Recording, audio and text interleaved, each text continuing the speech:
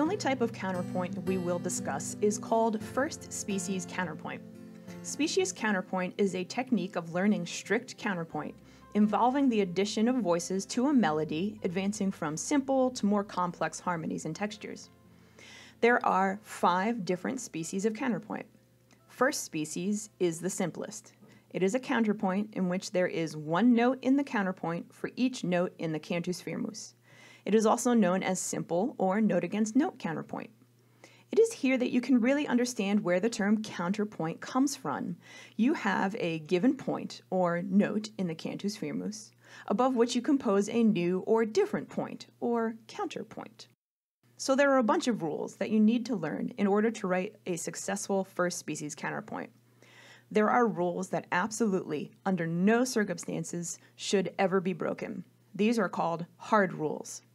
Then there are rules that aren't quite as important, but you should still try to avoid breaking them. These are called soft rules. As this module progresses, we'll keep track of the hard rules on the side of the screen. In the downloadable materials for this module, you will find a flowchart called How to Write a First Species Counterpoint Above a Given Cantus Firmus. This will provide you with a procedure that you can follow in order to compose a first species counterpoint. Let's try writing an example above a cantus firmus, and we'll go over each hard rule as we encounter them. Here is a cantus firmus. The first hard rule of writing counterpoint is, you do not talk about counterpoint. It's never alter the notes of the cantus firmus given to you. Note a couple of things about the cantus firmus. It is written in treble clef and is made up entirely of whole notes, except for the last note value, which is a double whole note. In first species counterpoint, one of the hard rules is that every note value must be a whole note, or a double whole note if it's at the end. An easier way to remember this is just to write the exact same rhythm that's in the cantus in your counterpoint. During the time when counterpoint was first developed, the modern treble and bass clefs did not exist. There were also no bar lines, but for ease of learning, we'll stick to modern notation for our example. The first step on our flowchart is to determine the mode and the final. Look at the first and last tones of the cantus firmus. They are both D. D is the final of the mode. There are no accidentals, which could lead us in the direction of a transposed mode. If we look at the most common modes, we see that the mode with the final of D is the Dorian mode.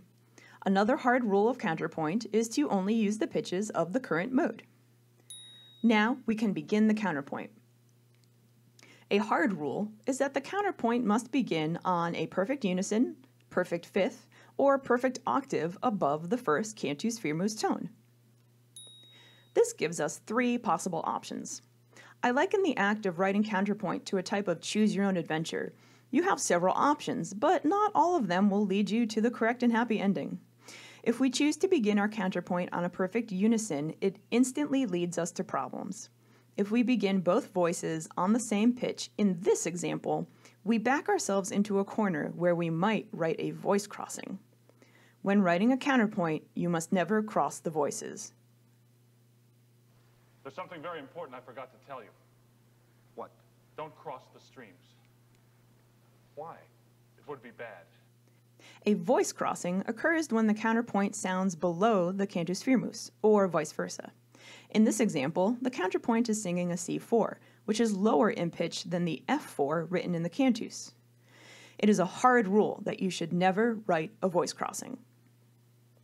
So on our adventure, we should not choose the perfect unison as our opening interval because it is too close intervallically to the cantus and will most likely lead to a voice crossing.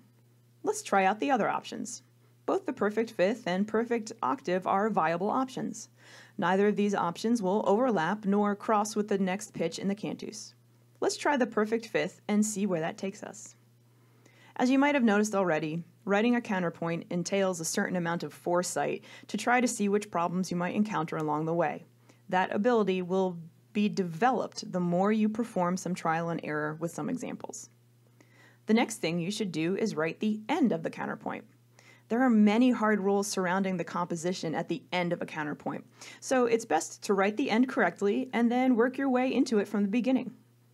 The first rule is that the counterpoint must end on a perfect unison or a perfect octave. think back to what you just learned about voice crossing. In this example, if we end on a perfect unison, we encounter the same problem as we did at the beginning, a voice crossing. The only other option is the perfect octave. The next rule concerns the penultimate note of the counterpoint. It must be the leading tone of the mode and must proceed to the final by semitone.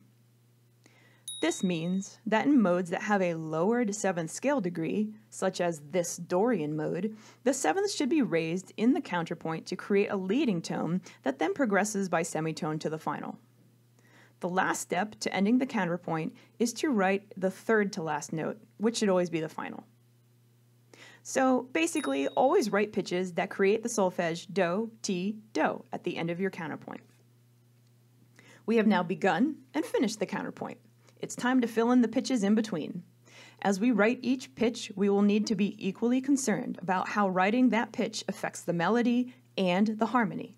So for each pitch that we write, we will check to be sure that we are not breaking any rules before moving on to the next pitch. Again, we will need to use foresight in order to create a musical contour that leads to the ending we've already written. Here is a completed example. There are some important melodic hard rules to keep in mind when writing your counterpoint. Use only the following melodic intervals: perfect unison, the major or minor second, the major or minor third, perfect fourth, perfect fifth, diminished fifth, major sixth, only use this one ascending, and the perfect octave. If you write a leap of a fourth or greater, you have to use what's known as the law of recovery. The law of recovery states that for any leap greater than a fourth, you must recover by step in the opposite direction. Just think about what would happen if you exerted yourself by taking a great big long jump. You'd need a second to recover before moving on. In music, you recover by moving by step in the opposite direction. Skips and leaps must account for less than 50% of the total melodic intervals. In this example, there are 10 possible melodic intervals, and we only wrote one skip, so we're good. Harmonically, you should only use the intervals of a major or minor third, perfect fifth, a major or minor sixth, perfect octave, or a major or minor tenth. These are all considered consonant intervals. Any type of fourth, seventh, augmented, or diminished interval is considered dissonant and should not be used harmonically. Finally, all perfect intervals should be approached by contrary or oblique motion in order to avoid parallel and hidden perfect intervals.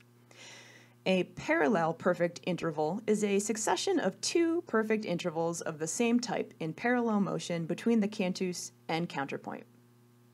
A hidden perfect interval is similar motion in both voices into a perfect interval. That ends the discussion of all of the hard rules. We will discuss the soft rules in class.